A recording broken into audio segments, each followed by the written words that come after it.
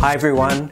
COVID-19 has taught us that relationships are more important than things and that people matter over stuff. So I want to talk to us about how we can use this opportunity to serve each other. So here are 10 ways that we can serve God's people and our community during this time of COVID-19. Number one is, the best way is we can pray for others.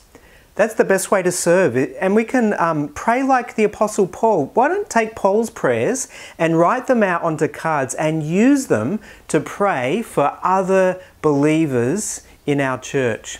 Number two, pray with others. Ask people what you can pray for them about and then actually do it. Number three, walk with others. Walking is a great way to not only just exercise, but just to chat and to connect and to deepen our friendships with one another.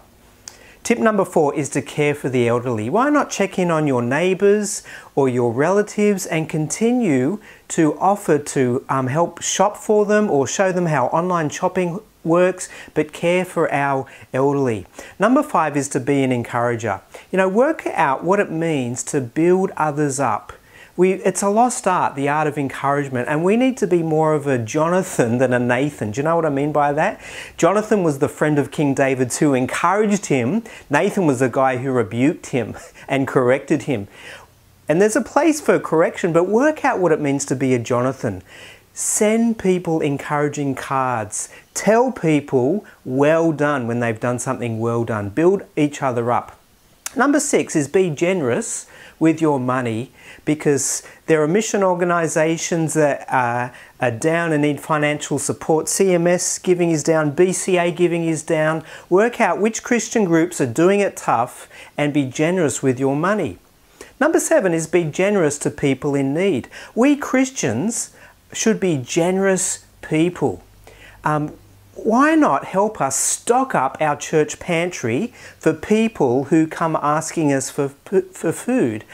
Christians aren't hoarders because we've got a God who splurged on us. Number eight is to adopt a healthcare worker. Why not think about a doctor or a medical worker that you know and pray for them and actually ask them for prayer points and find out from them how you can pray for them. Number nine is initiate connecting in your community or your circle of friends. Arrange jigsaw puzzle swaps, book swaps, DVD swaps. Have dinner in your driveway as a way of connecting with your community. Be the person who initiates the connecting with others. And number 10 is be hospitable. Now that the days of online game nights and movie nights and online dinners are slowly winding down, why not open your home, restrictions in mind, to someone or a group of people for a meal? Have others over to watch church with someone on a Sunday. And don't forget to get out of your jammies before you do. Remember that our God has served us so generously with His Son, and that's why we want to serve others.